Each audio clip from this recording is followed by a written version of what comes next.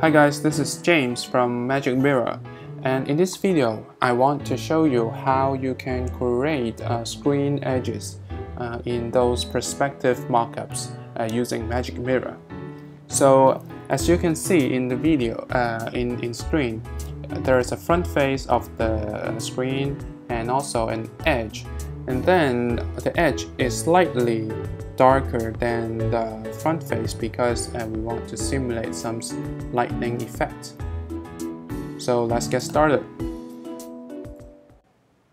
So I have already prepared my screen and my artboard here with a darker background color, so make sure we can see our shapes clearly. And let's get started by creating our front face of so it's the left side of our mockup. So use the rectangle tool by pressing L and then draw a rectangle shape here. And then how we transform this shape into a distorted shape is to use the transform tool, and just by going to one of the corner and just drag it, and you can tweak it to the angle as you like. And then we will want to immediately apply the screen effect to see the result. Go to rename the layer to our according to our artboard, and then use the Magic Mirror action inside the plugin menu, Magic Mirror, the first Magic Mirror action here. So we see our effect getting applied on the shape, but it's rotated. So it's easily fixed by going to the Magic Mirror rotate content action. So now we have our front face prepared. Then let's create our edges. To create our edge, similarly we will use the rectangle tool and go to create a slightly wider shape here, and then use the transform tool again to make the shape a bit more perspective.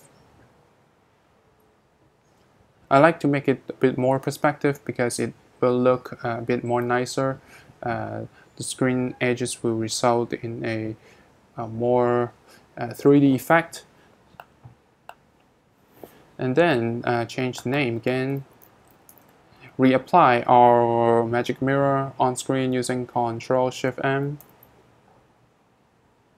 Rotate using Ctrl+Command+Shift+R. So we are not done because our edges want to also mirror the content as well.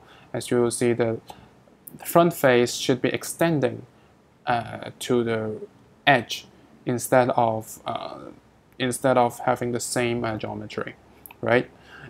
We will tap on our layer and use the flip content action in Magic Mirror. Okay. Now we have our edge, but it's too long, too wide. So we just create a mask to mask out the area. Similarly, we'll use the rectangle tool again and draw the depth, say 22 pixels here.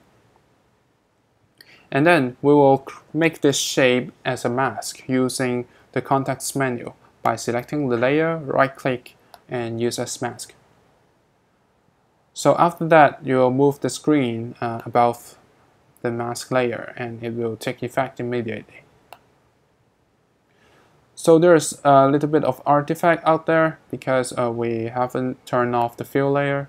So go to the mask and turn off the fill layer. And after we have the edge, we just left the shadow.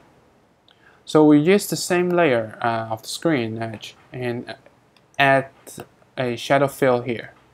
So by pressing the plus button, and we use the gradient fill, and then go to use a dark value of our shadow. So I like to use completely black color with 10 as its alpha at the top, and the bottom to be black but 20% of alpha.